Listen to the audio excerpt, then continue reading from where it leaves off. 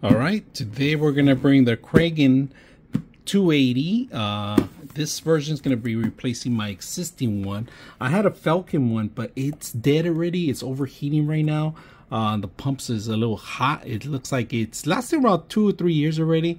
It might be more liquid, and right now I'm not gonna open it up and refill it up. So we're gonna go ahead and set this up because I want to make sure I can see the temperatures too. So plus this one's an older one already, and it has outdated data that's not working no more. It's not capable of handling anything from Windows 11. So we're gonna go replace this one with the new one. So let's go ahead and do that.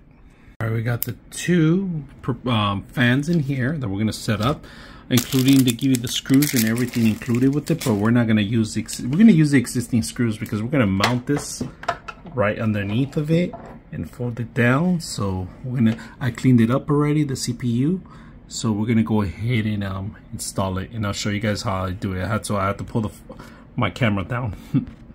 All right, we're putting the fans on the top. I'm gonna screw these underneath of it because this is gonna be loose. So I'm gonna have to underneath because the screws don't match on the Y60. All right, so these are a little bit off, but you can leave it as it is too. But I don't want to. I'm gonna tie it down so it won't move and it won't adjust. And the cables, I'm gonna pass them through here underneath the motherboard so it could be nice and tight. And then I'm gonna show you what I'm gonna do. I'm gonna put the water cooling system right over it. So. And then the water cooling system is going to go right there in this system, so it won't interfere with my other water cooling system, which is a GPU. So let's go ahead and continue and finish it up, but we're going to make sure that the cable is not going to be tangled up, and I can do some cable management now. All right, take out the sticker, make sure all the cables management is nice and secure. Put in the USB here on the bottom, how to roll it out. Make sure that this water is not gonna hit this other water system.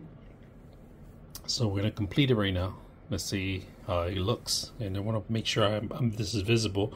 I try to do it the other way, but this is too short, so this is the only way it works right now on the Y60. Hype Y60. Here we have a little crowded, but it's working.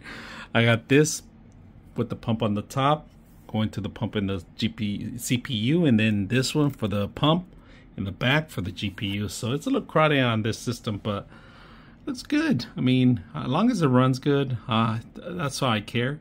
Make sure that the CPU and the GPU are nice and cool in here because it is a little hot in this room. So that's why I got the water cooling system. Let's go ahead and crank it up and see what we have to install, right? Because you do have to get the cam and install the drivers.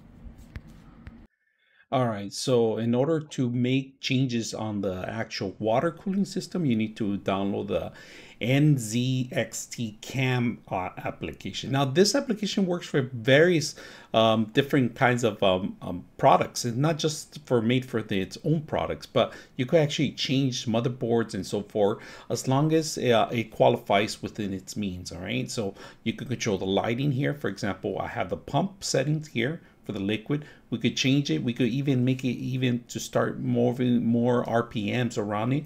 You could increase the fan speed. You could change the lighting on the actual pump. You could change the actual facts that it has in there too. So that's one of the great things I like about it. Right now we have it as default. I'm not changing anything. It's really quiet as it is. So you are going to need the application. There it is, guys. It's jamming in there. I'm going to turn it on. You can change the colors. Display the different items. Have the controller control from the cam. It's crowded, but it's doing its job. So hope you guys enjoy the video.